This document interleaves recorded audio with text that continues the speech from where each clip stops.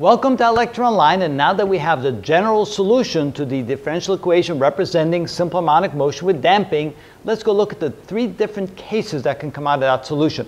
Now, just so we have this in the reference, here was the differential equation, and here's the solutions. Keeping in mind that B is the constant that is relative to the amount of damping. The bigger B, the more damping you have. M is the mass of the object, and K is the spring constant. So we have three possible cases. So in case one, B is going to be, or B squared is going to be greater than 4mk. And of course, look at underneath the radical. In case that B squared is greater than 4mk, then B squared minus 4mk is a positive value. The second case is where B squared is equal to 4mk.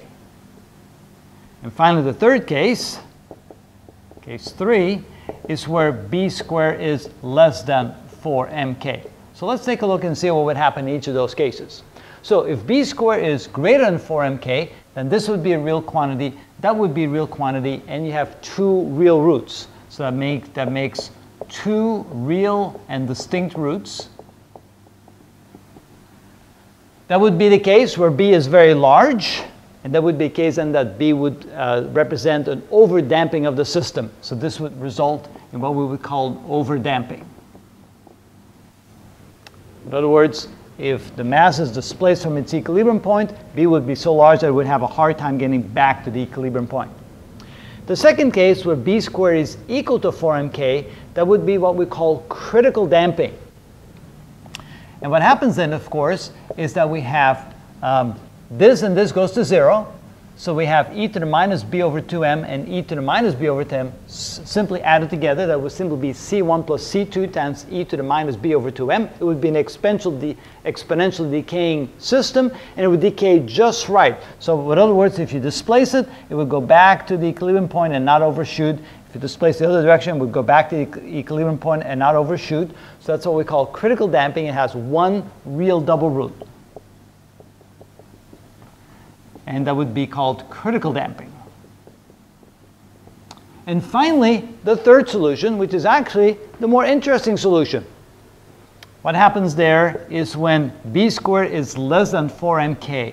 Then what happens here is that this becomes an imaginary solution, and that becomes an imaginary solution. So we have an e to the minus real number. So we have a case where we have an e to the minus real number plus an imaginary number. So let's call it R1 and R2, just to put some things in there. But notice that we have an imaginary solution, and we have two of them, two imaginary roots, which would then result in an exponential equation multiplied times an oscillatory equation. In other words, we'll get a sine and a cosine function out of that. In other words, it will begin to oscillate.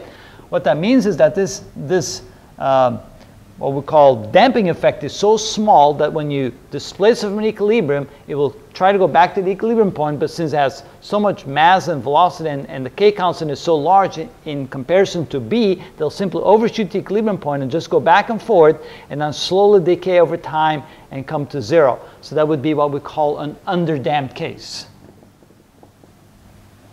So what we're going to do now in the next video is we're going to take each of these three cases one at a time and go through the details of how to look at that and how to interpret that solution. And then we'll show you some examples of actually use that information on how to figure out what the real damping experience will be for various masses with various spring constants and various, of course, B, what we call damping factors.